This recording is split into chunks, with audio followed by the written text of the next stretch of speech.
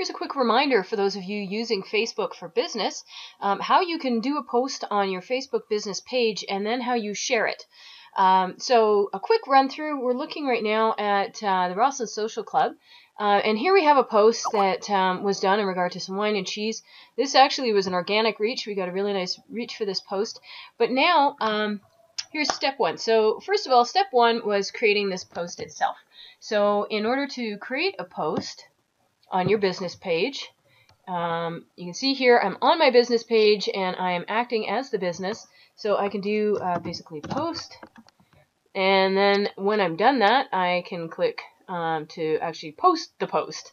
Now, once I've done that, I will then see my post in the line.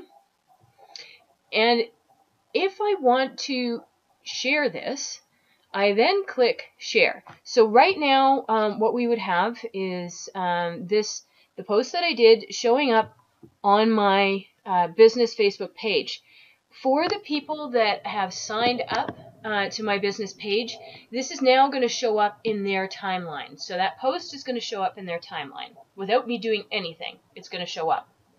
Now, something I'll do is I have my own personal network, and sometimes I will take my business posts and I will share them onto my own timeline. Now, what does that look like? So I can take one of my posts and I can go down to share. Now, when I click share, it's going to give me some options.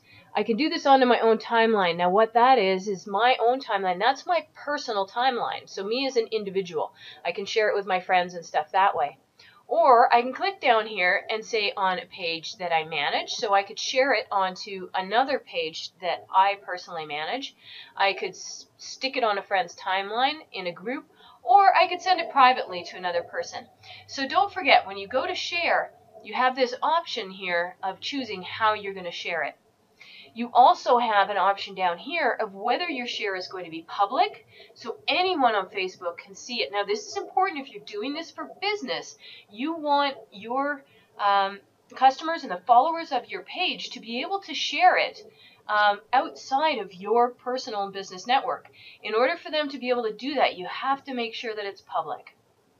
And there are some more options down here as well.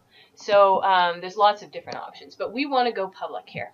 And then I click to share link. And then that's basically how that works. So hopefully that answers your questions there.